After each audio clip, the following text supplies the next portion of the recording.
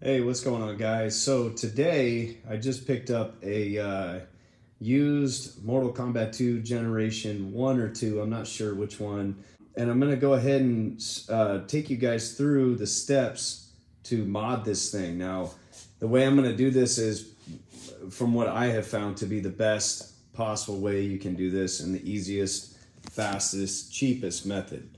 So there are some parts you're going to need. With the Generation 1 and 2 cabs, and I'll link everything in the description, you're going to need a LCD HDMI video board. So basically that's this piece right here, and what it'll allow is for you to connect HDMI into the monitor. So the way it comes stock, you cannot hook up HDMI into the monitor, so you will need this. Other parts you're going to need a button and joystick kit.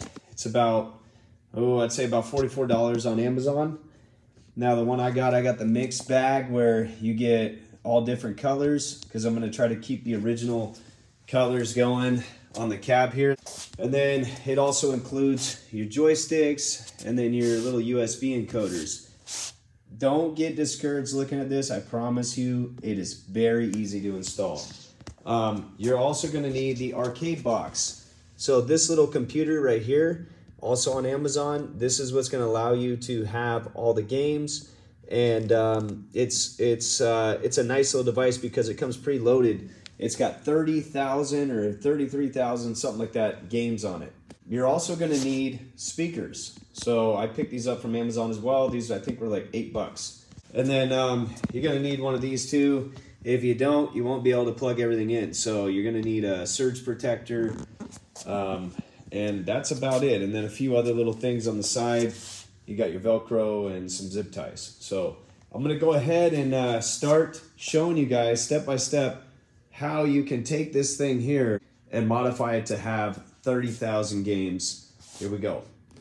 Okay, so first thing you're going to need to do is unscrew the back. Looks like there's about 3 screws. Grab here and pop this thing out of the way. So you should see something like this. You got the ribbon cable there and then the stock PCB board. So what I'm going to do is remove the 2 screws on each side here. One here and one over here, and remove that ribbon cable and pop that out. Here we go.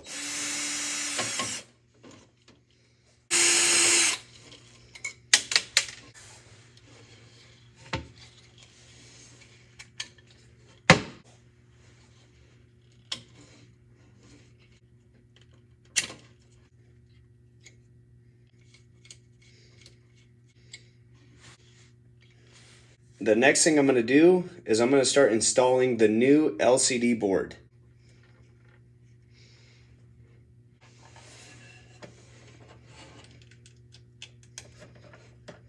I would like to install it on the wood. You don't want to install it directly to metal right here. I'm going to have to put a piece of foam back here. While I'm waiting for my glue gun to get hot, I'm going to go ahead and install the ground wire. Here, I'm going to take the screw. It actually comes with one with these LCD boards, which is nice. I'm going to press it through the hole there, and then all I've got to do is take the ground, slip it over the top. Comes with a little nut. You're just going to screw it over the top there. So now we've got our ground. Looks like the glue is hot. Okay, let's do that. The next thing I need to do is install some Velcro on the back here, and then go ahead and Velcro it on to this little foam pad that I made.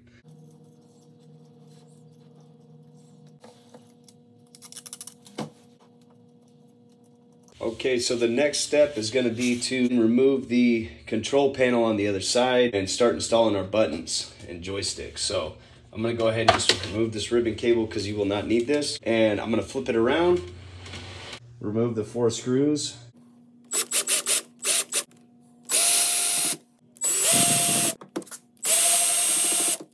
Pull it out. The next step is going to be remove these.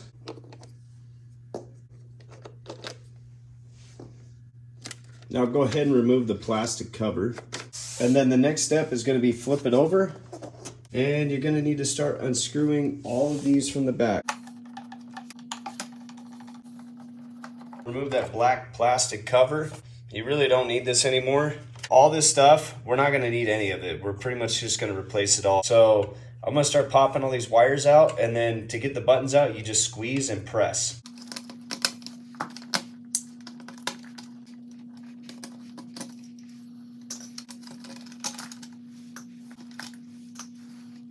For the joystick, there's just 4 screws.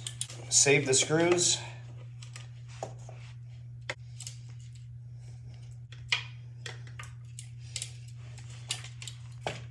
And there you have it, there's your joystick. Okay, almost done. Now we got these 2 wires hanging off here. This is for the on, off, and volume. We're not gonna be using those anymore, so I'm just gonna pop those out. And now you've got a clear board. Leave these in, they no longer have any function. So what I'm planning to do is I'm gonna add a select button here and a select button here. So I will have to remove the speaker. For the pad here, I want more buttons down here as well. So I'm gonna put a button at the top, a button at the bottom. And if you guys want to do that, you can. It just gives you more buttons. So you can play other types of games without having to like plug in a controller. You can, games that require more buttons, it's just gonna make it easier.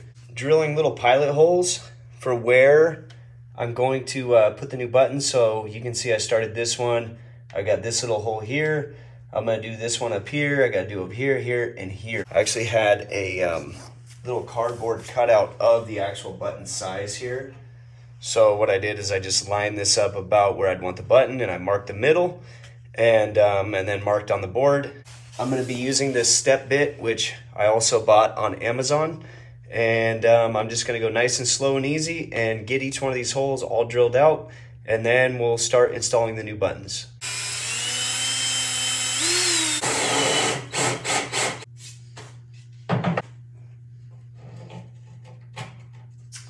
Voila, one button in. All right, guys, so I went ahead and drilled all the holes. So now I have start and select up at the top. And then I also added 2 more buttons on the panel here on each side. So 2, this top one and this bottom one, and then this top one over here, and then this bottom one here. So now I'm gonna go ahead and start dropping in all the buttons. So the first buttons I'm gonna go ahead and install are the yellow buttons. These are gonna go right down here. Now I'm gonna go ahead and flip it over and show you guys how these screw in. It's pretty easy. There's just one plastic washer that goes on the back and just screws on. So here's my washer. I'm gonna go ahead and just screw it on in. And that's all you do, guys. And so I'm gonna go ahead and drop them all in and screw them all up. Here is the board with all the buttons now installed in it. So the next thing I need to do before I install the joysticks is you need to take the little plastic cover, and you're gonna need to line it up. And then you're gonna need to mark about the center right here on each one of these new buttons. And then you're gonna have to drill that out. Now, if you didn't wanna keep this piece, you could always just remove it and not use it at all. Okay guys, so I'm gonna go ahead and start drilling the holes. So I got my hole saw. I got a board that I'm gonna stick under there, and I marked out where each one of the holes are gonna be.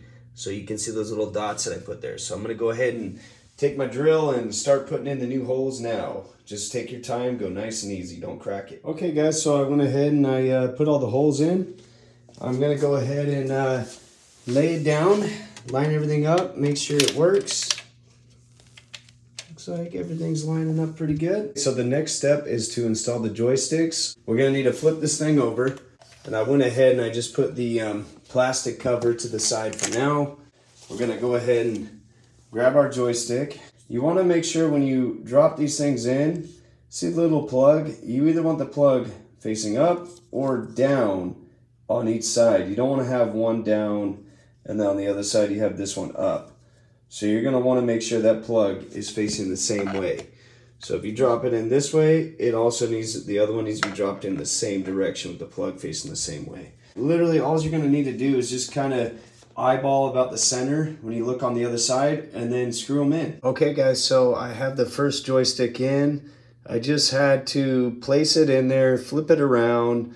I made sure that it was lined up about in the middle of the hole. And then I took a permanent marker and with my hand, I just marked inside these two spots. Once I made the little pilot holes, I went ahead and drilled the actual screws in, and then the bottom is easy. Once this is lined up and these two are in, you just go ahead and drill your pilot holes on the bottom and then screw them in. Okay guys, so I got the joysticks in. The next thing we're gonna need to do, let me flip it over, is we gotta wire this thing up. You're gonna need to grab these two USB encoders that came with the joystick button kit. There should be 2 of them in the bag. First thing you'll need is you're gonna need the wires. Let's go ahead and start by just plugging in the joysticks first. Once you've got that plugged in, you're gonna take this end and it's just gonna plug in right here on the end of the USB encoder. Once you've got that plugged in, we're gonna start wiring up these buttons. You just wanna do the exact same thing with this USB encoder on the other side. I'm gonna get the other joystick plugged in, and then I'm just gonna start with one button at a time, going probably from this bottom one. We'll make this button 1. All I'm gonna do is just go to the number 1 spot on the encoder. So wire goes to here, number 1. I'll come over here on the yellow button on this side, and then I'm gonna put a wire in, and it's gonna go to the number 1 spot on this one. Then we could do this as button 2, plug a wire in, we'll go to the 2 spot on this one here, and then we'll do the same thing with this button here as number 2, we'll go to the number 2 spot on this one here. So we're just gonna go back and forth, doing the exact same thing until we fill this whole thing up with all the wires.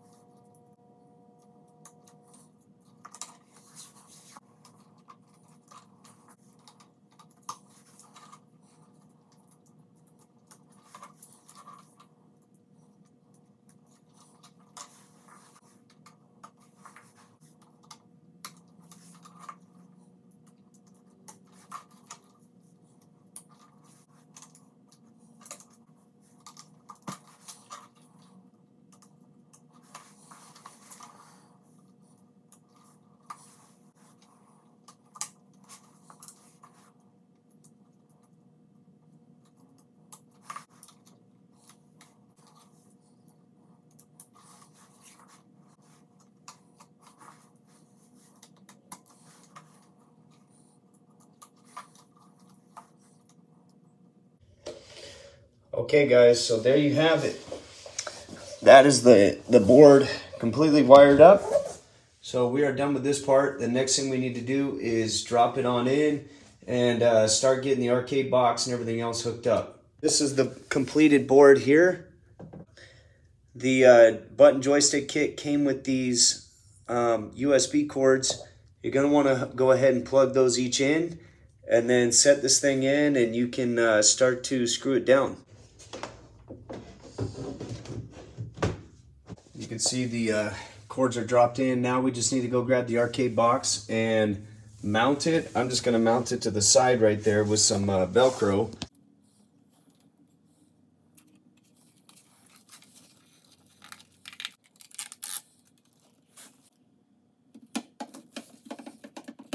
So the next step here, I just mounted the arcade box. I'll go ahead and plug it in. Now we need to install the speakers. For the speakers, I didn't mount them yet, but what I'm probably going to end up doing is just gluing them in.